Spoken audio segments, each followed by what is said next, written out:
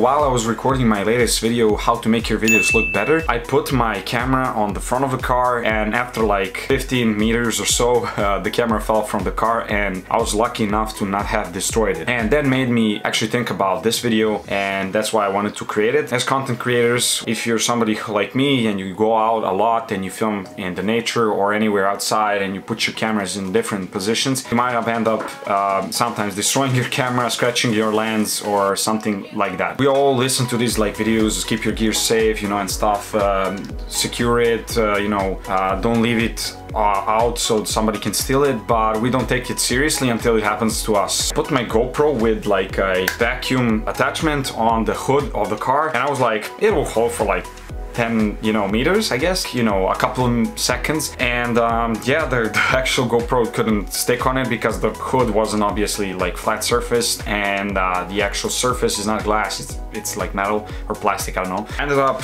being lucky. I went out of the car. Luckily that road is a mountain road, so it's not that crowded, and there were actually some cars behind me. Like, luckily they didn't run over the GoPro. The actual case, like the top part, broke off, and the actual door of the plastic case opened, and the camera went flying out and ended up on the street. I don't know how it didn't actually scratch the lens, but I guess I was lucky. Some pixels on the front screen are dead, but the actual camera works, everything works fine, so I'm very happy that I didn't destroy that camera. And this is not the first time this happened to me. Like, before that, there was this one time I was filming a vlog, I think, and I put my DSLR on a tree. It almost fell to the side. Anyways, ooh, that was a close one. I actually dropped this DSLR once when I was like doing street photography, and again, I was lucky not to break the lens or something. You should always secure your cameras, and what I mean by that, secure that the camera is not gonna fall from the position you're positioning it. When you're leaving it out, make sure there's like not a lot of people like walking around. Somebody might steal it, or maybe if you're leaving it out for a night lap, make sure that it's not gonna rain or something, or that the actual tripod is secure. Usually you have to make these mistakes to realize that we're not supposed to do them. There was also this one time I was recording with my 360 camera, and I was just carrying it on my backpack. When I put my backpack down, the camera didn't have the protection on the lens because I forgot to put it there, and I didn't even throw the backpack. I like gently put it down on the floor, but the lens was like uncovered, and it touched the ground, which was asphalt, and it got scratched. So yeah.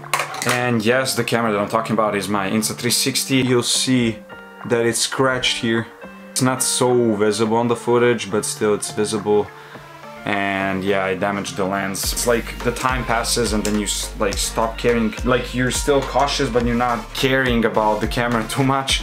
Make sure when you're putting it in different spots, you're not gonna crush it, you're not gonna scratch it, somebody is not gonna steal it, it's not gonna fall. I don't know how Casey Neistat, for example, films all those vlogs. Like, he leaves the camera on the street in New York, like somebody could just pass by and take the camera. When I record myself, I usually do it in like nature or somewhere there's not a lot of people. I can do the shot that I imagined to do. So, point of this video is keep your gear safe, store it properly, invest in some cool backpack, it will help you along the way, trust me.